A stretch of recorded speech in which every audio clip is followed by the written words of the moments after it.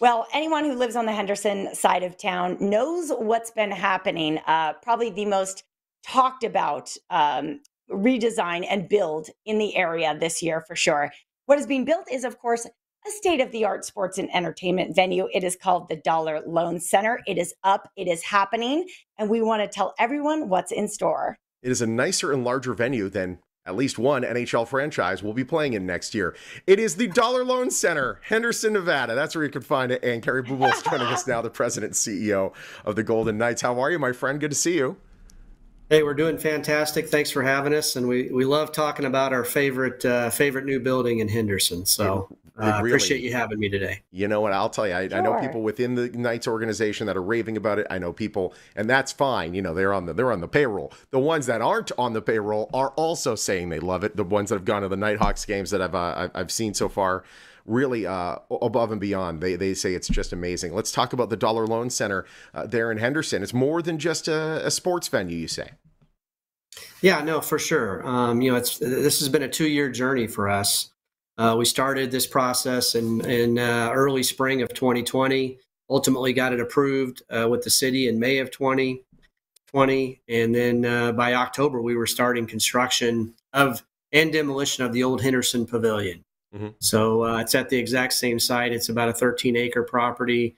The facility itself, now that it's complete, it's just terrific. So it'll house our American Hockey League team, the Silver Knights, our new indoor football league team, the Nighthawks, which played their first game last Friday, and then, of course, a lot of other community events, concerts, and it really is a unique facility because we can also program on the outdoor area, which is what we call the tilt yard.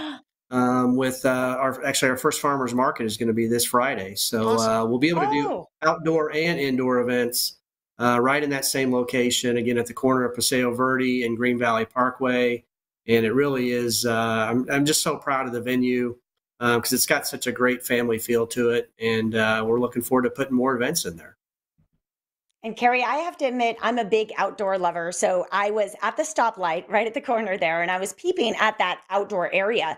And I was hoping that, you were developing that to hold events. And so I'm so thrilled to hear about this farmers market.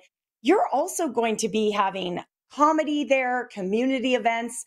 I mean, the possibilities are really endless. I think this is very exciting, not just for sports lovers, but for the whole side of town.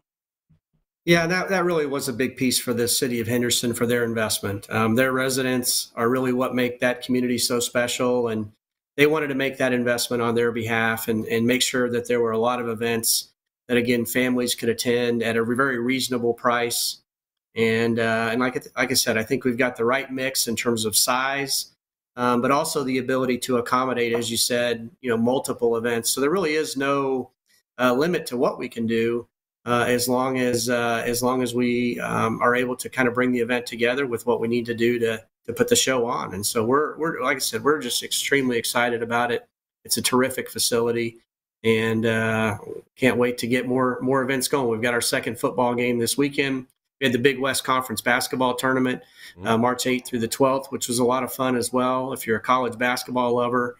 And so just a lot of great things happening there at the Dollar Loan Center. Which is so cool. Is there any similarities from Dollar Loan Center and T-Mobile Arena? Anything? Yeah, I sit section 220. There's not that many seats at the Dollar Loan Center, but it's still a pretty sizable place. Yeah, no, we took a lot of the things that we really like about T-Mobile and then just tried to make it in a more intimate environment, going from 18,000 seats to 6,000.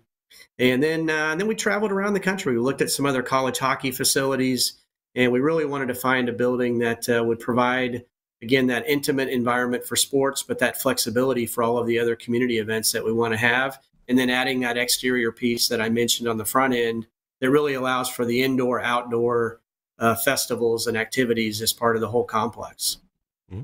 For sure, because especially this time of year, we have such beautiful weather in town.